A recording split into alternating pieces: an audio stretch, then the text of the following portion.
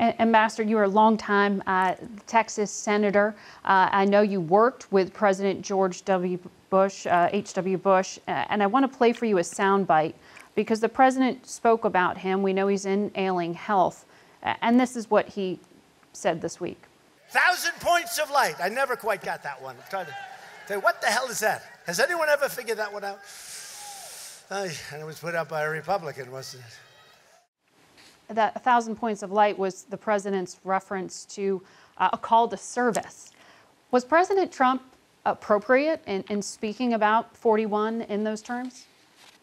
Well, Margaret, as you said, I am a great friend and admirer of George H.W. Bush, and I think President Trump is too. I think that those comments, I don't know, what the context was, but I think President Bush is one of the presidents that has been a wonderful beacon for the freedom of our country. He fought in World War II, and I think President Trump believes that as well.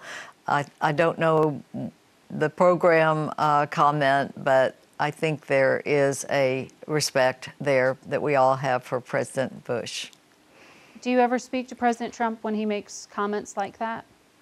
I have not called President Trump ever. I also never called President Bush or President Obama or President Clinton. So I don't call presidents regularly.